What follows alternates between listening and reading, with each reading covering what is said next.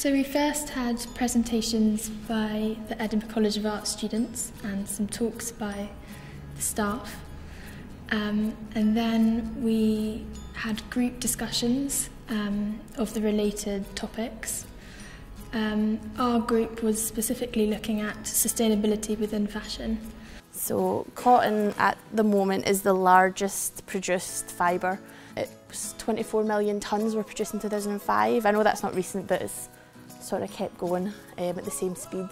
In some cases, over 10 tonnes of water is used to grow enough cotton to make a pair of your jeans. So in regards to that, imagine the weight of 10 baby elephants.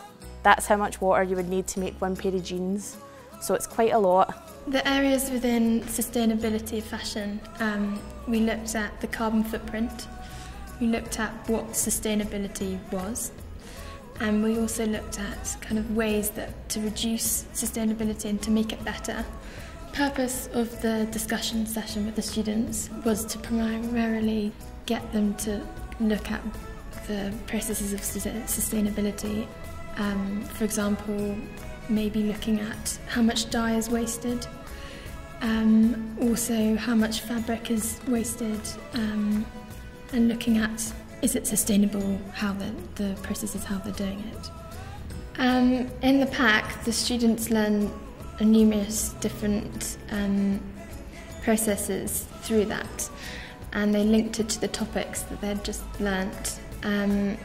So for example, when looking at the dyes, we had the black dye, for example, and there was a massive bucket full, and we put all the powder in there possible because you have to put more powder in for black.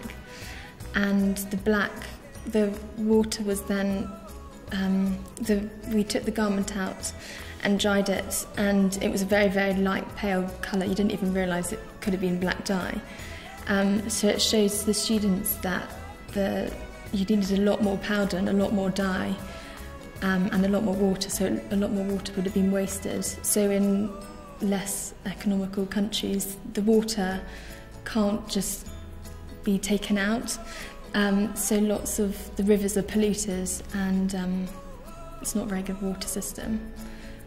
We also looked at heat transfer papers with them, and we explained to them that yes, okay, it may make a pretty pattern or whatever, so what you basically do is you cut the pattern that they want out, then you iron it onto the shirt, and then they would be chucking out the paper that was used from the heat transfer papers. So then we were basically saying, can you use that paper in any way? Could you put it back onto the shirt as well instead of chucking it away?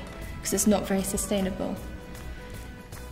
I found that the young students were really interested in sustainability. They're really kind of fascinated by the facts, particularly in the presentation at the beginning of the day, and interested that they could actually help and sustain.